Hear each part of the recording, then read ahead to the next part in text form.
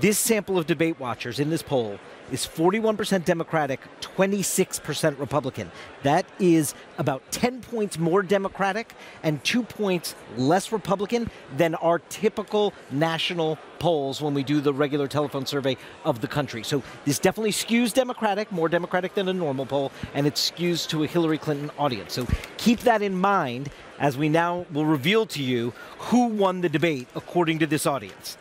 Overwhelmingly, Hillary Clinton. 62% of Americans, of those that watched the debate tonight in this audience, said Hillary Clinton won, compared to 27% who said Trump won. Again, this is of debate watchers, and our sample definitely is more Democratic than a normal poll, but that is an overwhelming victory among these debate watchers we polled for Hillary Clinton.